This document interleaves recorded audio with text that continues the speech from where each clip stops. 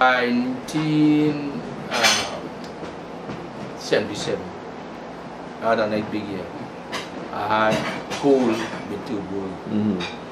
Now I became to in the studio now, going with Adi Koto.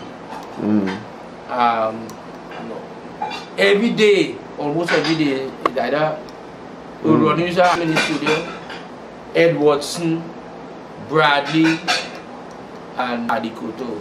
Almost everybody who recording for everybody. So they're talking about I had to do Arrow with Ed Watson to record Arrow at the first time, right? Then already might have people like Stalin, Valentino, and all these other things. And they'd be hire the keyboard player. I don't know what it is, they either like them a strum or whatever. And I used to be playing every day in the studio, jingle or kind of thing. Right? And so we went Panorama with Gould.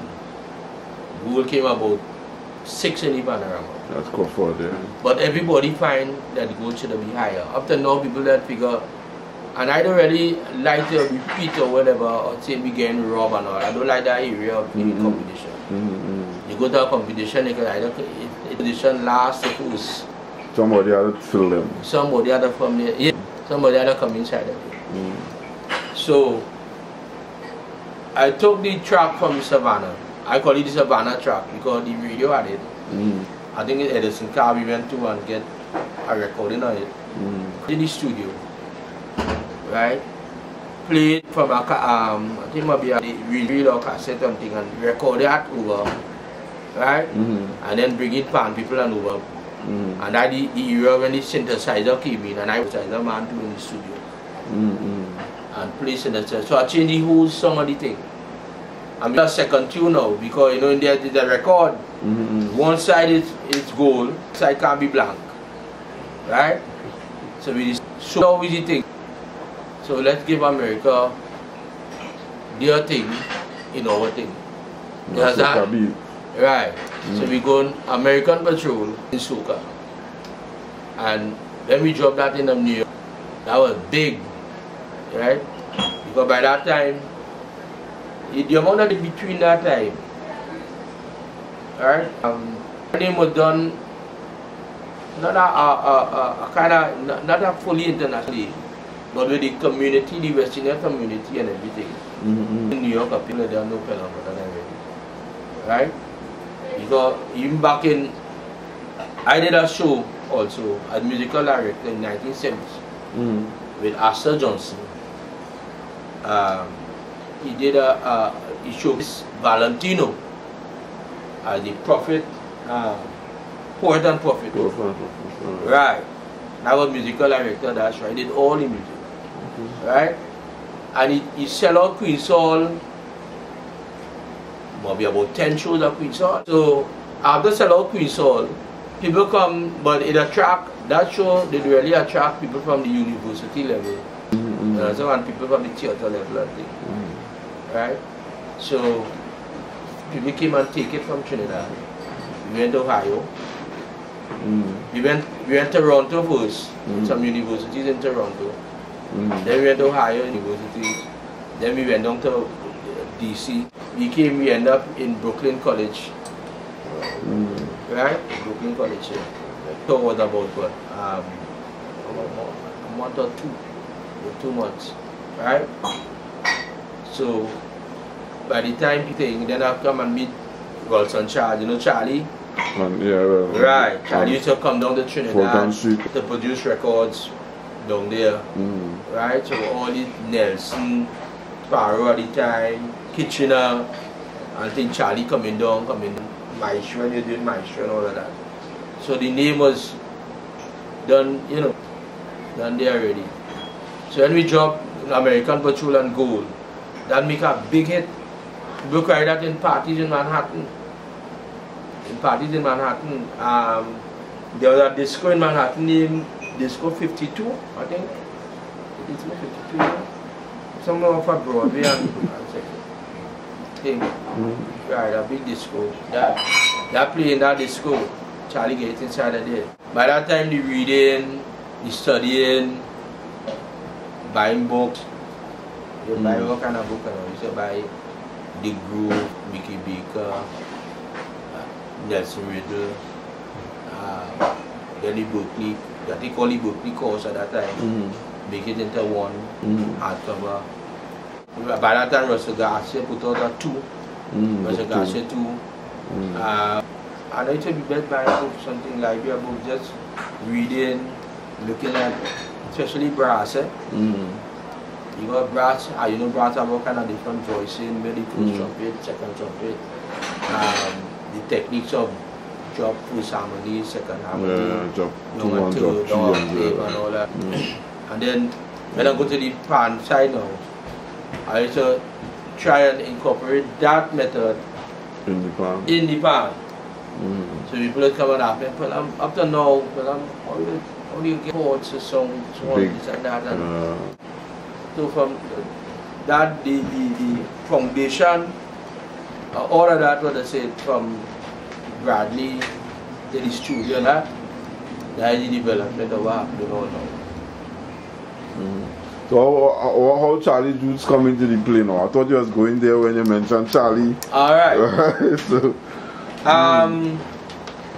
let me tell you, if I go back to, no, I thought I mentioned Esquires, right? Yeah. Right.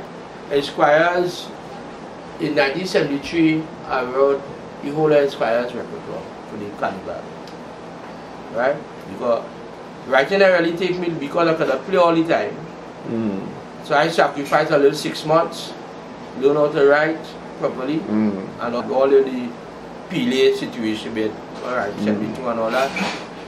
So all the calypsos in 1973, I did it for Esquires. Right? So Esquires went to 1973, 1974, 1975. 1975, became and get a contract in Hilton, Carnival Bar. But we couldn't carry the whole band. You know that kind of thing.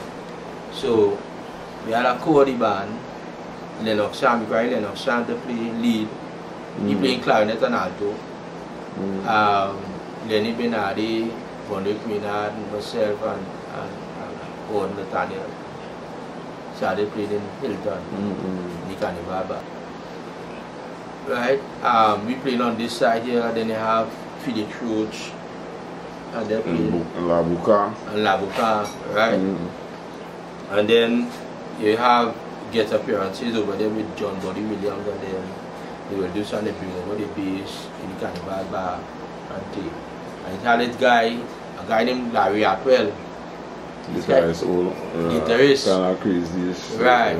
But he was an outpatient at St. Anne's.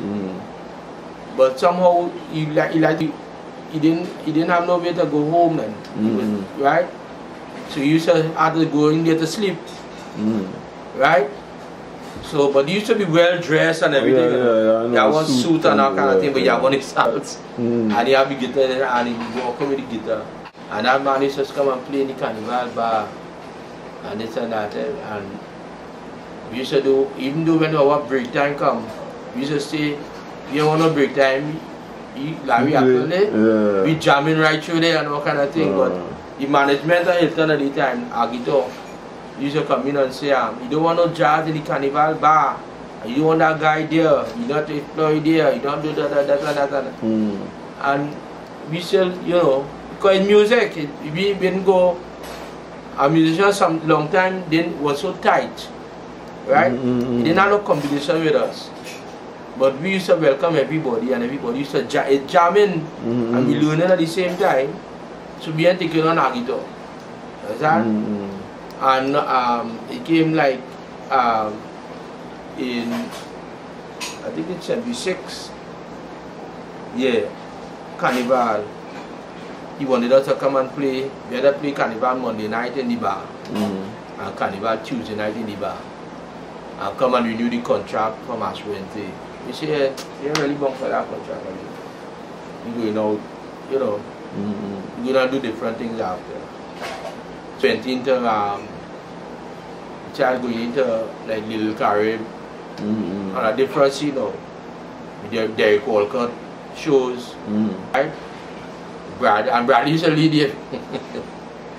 Brad is a real, You know, it used to be, everybody know Bradley and they know what he could do. That was the group. So any little thing he get into, he used to incorporate us now.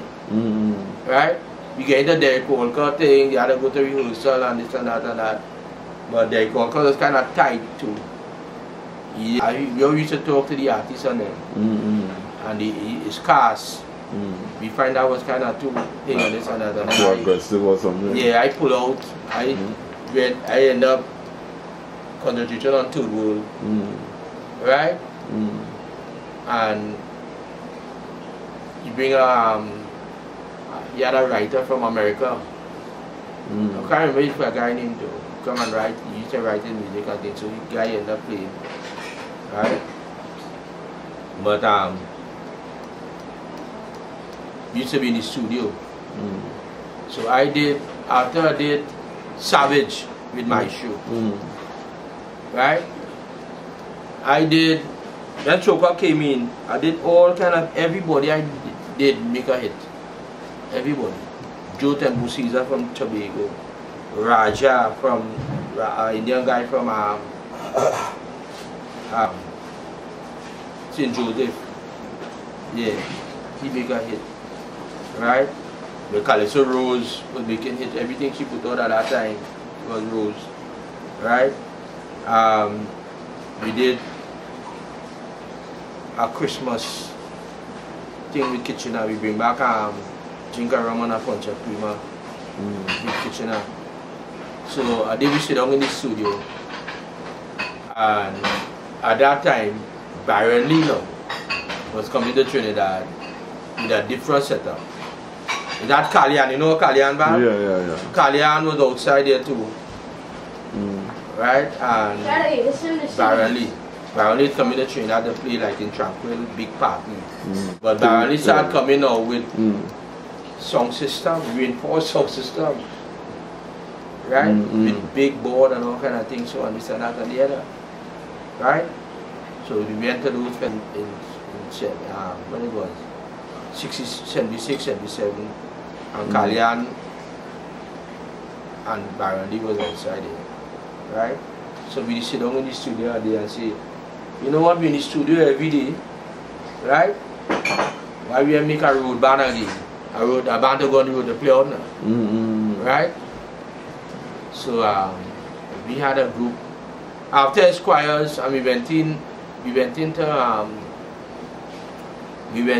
Hilton. After Hilton, and we came out of Hilton, we called the group Sensational Roots. And we started to